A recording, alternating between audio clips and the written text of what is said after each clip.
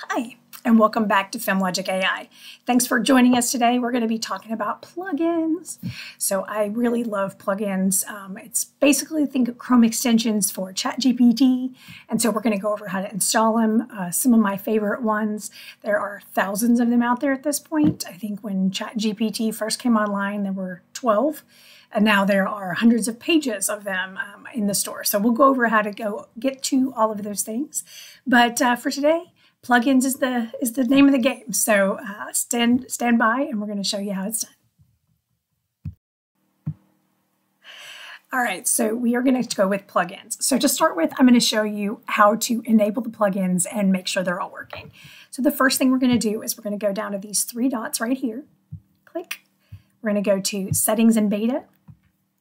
We're going to go over to Beta Features and go ahead and turn all of these on. So your view may look a little different depending on when you're watching this video because they make updates all the time. But at the time of this video, you want to go ahead and turn on Browse with Bing. That is how you connect to the internet and browse with Bing. You also have plugins, which is what we're going to talk about today.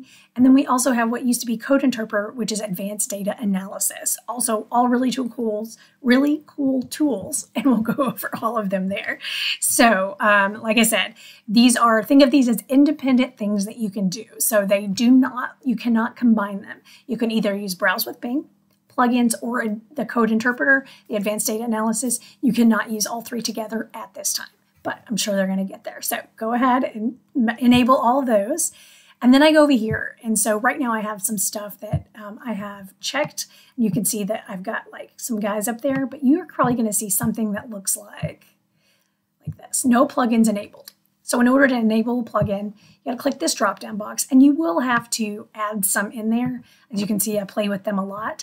You can download as many as you want, but you can only use 3 at a time. So you can only check 3 at a time. So you can make those adjustments.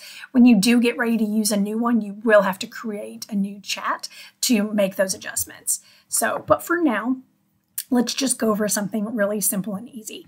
And so I'm going to show you how to add those in.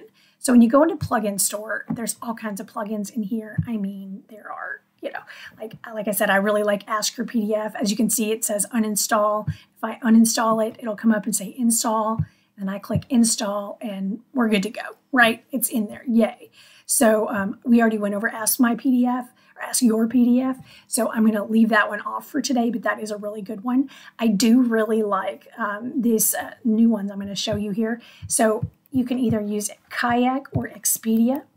So I like Kayak a lot because I think that, I like how, if you're not familiar with Kayak, it's a site that basically searches all the other sites like Expedia and, all the travel sites for the best deals, and it pulls them all together. And then it'll say, okay, according to all these sites like, booking.com and hotels.com, here are the best prices on all the things. So by installing Kayak, what I'm going to do is try to get it to create a travel itinerary for me, as well as tell me the best deals on hotels and if there's any packages out there. And so we can do all of this in ChatGPT. So let's get started. So then we're going to go back over here. And so because we just downloaded it, it's going to say, I know you probably want to use Kayak. Not like I said, you can use 3 of these, but for this particular one, we're just going to use Kayak. And so we're going to go over here, and these are free downloads. And so you just connect them to your site. You do have to have the paid ChatGPT account to enable plugins. And so at the time of this video, it's about $20 a month, which is worth it to me, but you'll have to make that distinction yourself. So we go over here and we say, okay, let's see. I want, say, actually, as it will go with our format. So I'm going to say, I'm a parent of a 10-year-old who loves to swim. Plan a trip in Austin, Texas with 2 adults and 2 kids flying from Nashville, Tennessee to Austin. Make sure the flight is direct. And the hotel is kid-friendly. And then I'm going to say, all right, well, now what else do I want? let's see, we'll start with this, and then I'll say, let's just see what it is. We told them I love to swim. I won't specify that I want a swimming pool. Let's just see. I'll say make sure the hotels are close to kid-friendly kid attractions. All right. Let's see what it gives us. And so I'm not going to tell ChatGPT anything else. I look for it to come back and say, hey, what dates are you wanting to travel? Yep. Return flight to Nashville, budget, any specific. All right. It says, so it asked me, what's the departure dates? So we're going to leave. Leaving December 9th and returning December 15th. Just make some stuff up there. The budget, say what kind of budget? I'd say medium priced hotel. I don't want to go too far. And any specific kid attractions you would like. I'm going to say water parks. She really likes water parks. Not a big fan of museums, so we'll skip that. And say, what's a preference of hotel star rating? I'll say minimum of a 3-star rating. And I'm assuming this is 3 out of 5. So let's see what it does now. So it asked me for some additional information. Now it enables Kayak without me having to tell it, because it knows, because I enabled it and told it that this chat is going to be using that plugin. And so it comes in here and it kind of built this up, which you're probably saying right now, you could totally just go out to kayak.com and do the same thing. And so it says option 1, here's what you could do. Return, all right, look at that. $176 a person, that's not bad. And it gives me links to where I can book if I want to go through American Airlines, depending on what time I want to leave. And then, all right, well, that's cool. So I can book all this. Now let's see what it does. It's giving me hotels. It's in Alaska Air, that's interesting. From Nashville to Austin. Well, I guess somebody's got to fly into Austin, right? And let's see, $482 a person. That's a little bit more. All right, and you can book the option. You can click this link. All right. So now it's saying let's find a hotel for you near water parks, a minimum of 3 stars in Austin. And so it says yes. I want you to proceed. You have all the info. Yes. I'm going to say proceed. Let's see what it gives me. So it's given me flight options. Now it's giving me hotel options. And so I bet if I asked it to, it would give me restaurant recommendations. And so I'm going to ask it to that for a second. So once I get hotel, I'm going to say, I want to make sure. So I can actually start going in and typing that if I want to, but it's going to give me, so here it goes. All right. All right, look at this. The Saunders at the Cathedral, it's 4 stars. All right, the Residence Inn at Marriott. And I could even say I want places that have free breakfast, because that's something, 10-year-olds really like, is free breakfast. But all right, so we go through here, and he's giving you a whole bunch of hotel options where I can immediately click and book those if I want to. Okay, I'm going to say I am going to book the Hilton Garden Hotel. Can you make an itinerary? I spelled that wrong.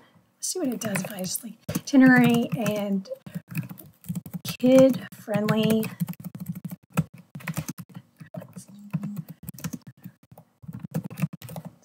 I like to spell things wrong clearly. All right, let's see what it gives me. So I've got hotel, flight. Now let's see what it's going to give me an itinerary for. And I could have given it more specifics too, around like I want kid-friendly, focus around things that are early in the morning. Maybe your family does better early in the morning. Maybe you like to sleep in, make sure nothing's before noon. This has been super helpful on places like I really like things like this when I go to places like Europe or places that I am not familiar with at all. So I like to make sure that there's not something that's going to trip me up, like maybe everything doesn't open until noon. So we're going to go through here. So it is actually, I told it I'm staying at the Hilton Garden Hotel. I'm flying into Austin, and it is generating an itinerary for me. Since it did not come back with any other questions, I am going to assume that it's got all the information it needs, and it will come back. So it is generating. Let's see, there it went.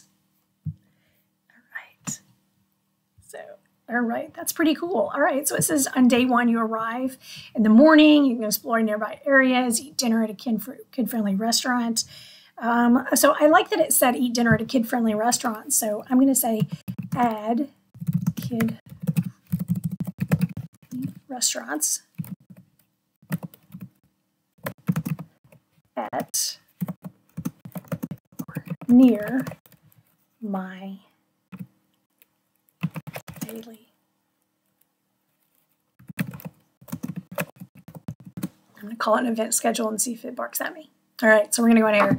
And so we can go out here and make it however we want. So you can go through this, you can tweak and play and do all that stuff. But you can see the power of this.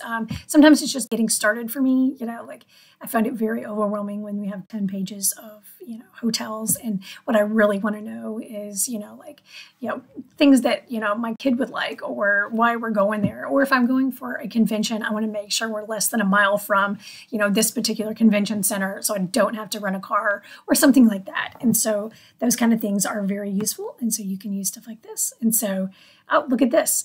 Arrive, check in. It's giving me dinner. It's going to say dinner at text mess. It's close and it's kid friendly. Oh, I like this. So this is very handy, you know, as opposed to me pulling up the Yelp app wherever I am and say find food near me and then going around. You know, if you're a better planner than me, you may even get restaurant reservations and things like that. And so it can give you those contact information to go ahead and make those restaurant reservations so you're not doing all this searching. So really powerful tool. So let's do another one. Okay, so the next plugin we're going to go over is called Show Me. And so as we have before here, we've got all our data. So like I said, you have to create a new chat and you have to go over here and you have to click on the plugins. And it's not like, there you go. All right, click on this little guy right here. And so we don't need Kayak anymore. So I'm going to go ahead and disable that. Like it's still in there. I can re-enable it anytime, but I like to just only use, I feel like it's a little bit faster if I just use one at a time or not necessarily one or just the ones that I need to use at a time. So one of my favorite ones, and you can go out to the App Store and get this, not App Store, I guess it's the plugin store, and it's called Show Me. And so here's why I like Show Me. So what Show Me does, and as you can see, I get a little icon there. What Show Me does is it allows you to ask anything and show me how it works. So I find this really useful when I am trying to do math and I haven't with my, you know, child's math and I haven't done that in years, or history, or, you know, show me the breakdown of, you know, how the world, you know, World War I went, you know, like things like that where I don't really know all the details, but it breaks it down. And so today we're going to show you how you can use this to learn stuff. And so I find this really useful. I'm a visual person, so they are not the fanciest diagrams out there, but they I know will get better over time. So if you're going to go over here, and I'm going to say, like, I know nothing about health. I'm not nursing or anything like that, but I'm going to say, show me how the human body works. I'm going to say when you drink water. Let's see what it says. All right, so I didn't tell it to give me a diagram. I just said, show me how the human body works when you drink water. And let's see what it's going to give me. My guess is there's going to be a decent little diagram coming up. You know, all right, here we go. And so I think this would be incredibly useful. I work a lot with network infrastructure and having to deal with things like that. And so trying to explain how all the pieces integrate into a network infrastructure and being able to diagram it like this would be tremendously helpful. So look at that. All right. So, you know, this is a very, not a lot of dimensions here going on, but it does allow me. So it does. It says it goes in your mouth, you're drinking, goes to your esophagus, it's transporting to your stomach, absorbing. So this is useful information, particularly if you're trying to explain it to a child. You can click to view this in a new tab. So if you needed this for a particular document, you could do that. Let's try a new one. And so I'm going to click New Chat. It's going to assume that I still want to use this because until I disable it, it's going to assume that I'm going to continue using it. So I'm going to say, show me how, I'm going to say ChatGPT works. Let's see what it says.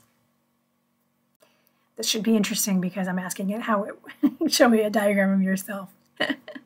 So, all right, so show me how ChatGPT works, but you can really ask it anything, and I really like how it just draws it out for you. And if you maybe sometimes I feel like learning style, you know, everybody has a little bit different learning style. So maybe if your kid's struggling with one way or you're struggling with one way, try a diagram. This is my, you know, my brain thinks in pictures, and so that makes sense to me. So, okay, so this is a better diagram. It's not as vertical there. All right, so we've got user interacts with ChatGPT.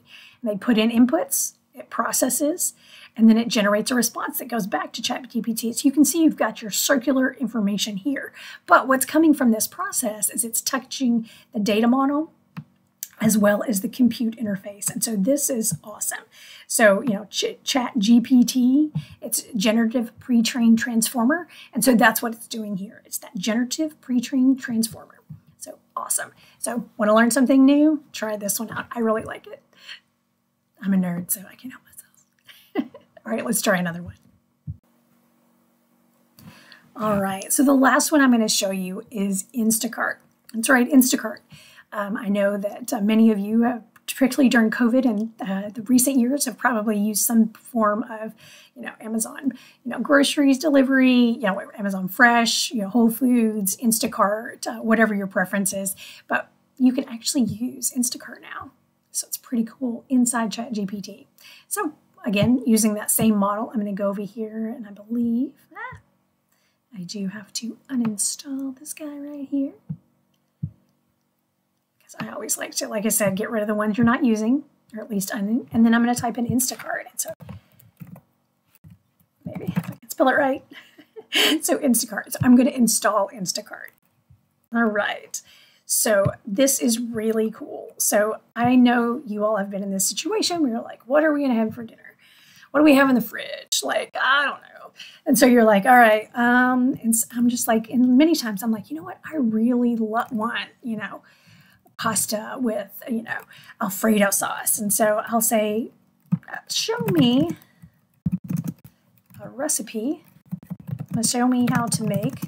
I'm going to say, show me how to make, I'm going to say pasta with Alfredo sauce. Spelled that wrong. Show me pasta with Alfredo sauce and chicken. List all the ingredients. Again, I spelled things wrong. It doesn't matter. It's going to fix it, which is great because spelling has never been. There it says, sure. All right, so it's got all this stuff in here. Now, all right, that looks really good. A pound of pasta, a pound of chicken, heavy cream, cooking instructions on how to do that.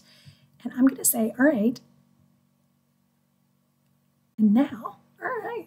Make the sauce. I can do this. Yeah, I'm not a cook, but I think I can probably handle pasta. So, and this is actually homemade pasta, not pasta in a jar. So that's awesome. And now it asks me, would you like to create a shopping cart list? And I would say yes, because that's really what this is all about, the Instacart. So then it jumps in and it says, okay, I'm going to pull up all the ingredients that you need to make this recipe. You can make any recipe you want. It's going to pull them all in. And then the beauty of this, what I really love, it's going to show you all the things you need, but then it's going to give you the option to uncheck things. So maybe I already have, butter in the fridge. Maybe I already have heavy cream. I can uncheck those things and only select the items that I have. So pretty awesome. You can do this for any of your items here. And it says, all right, it's giving me an Instacart list. All right, happy cooking. And then it's going to go through here. And then I can click here and say, here's your Instacart list. Now, it does take me outside of ChatGPT and pulls me over to Instacart. But look at this.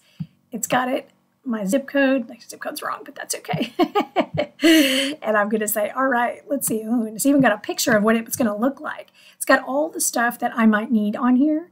And then it says, a cup of heavy cream. And so then I can go in here and I can say, I already have Parmesan at home. I don't need that, so I can uncheck it. So uncheck that item, or, I do need pepper. I can add all these things and I can add all ingredients to the cart and I can check out right here. So I'm at work. I decide I want to go through here. Do have to sign in with Google. And I am not an Instacart customer at the time. I'm a pretty loyal Amazon Fresh customer just because of my role. But I'm going to go through here and I'm going to say, okay, yeah, I did have an Instacart account, of course, with COVID. And so I'm going to come in here and it's got all my stuff. And so then I can check out.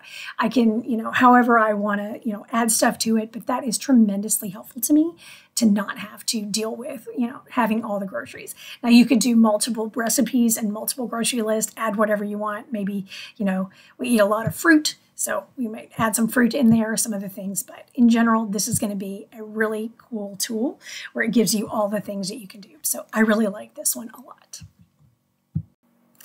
A couple of last things I want to show you before we go on this video is futuretools.io.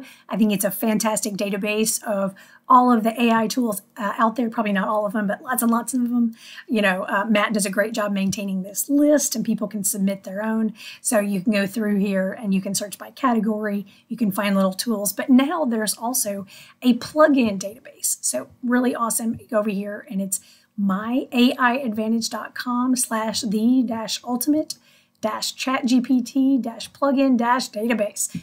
That's a mouthful. So I'm going to link it below, but I want you to see that this has the same type knowledge here. It's got, you know, everything from ABC mouse. It does look like they are in alphabetical order, but it does tell you about what the plugin does, the features that it has, you know, what category it's in. So you can filter through this website as you like, and it's a really good resource as well. So I'm not sure how they're maintaining this, but I do think it's really cool and I like it a lot.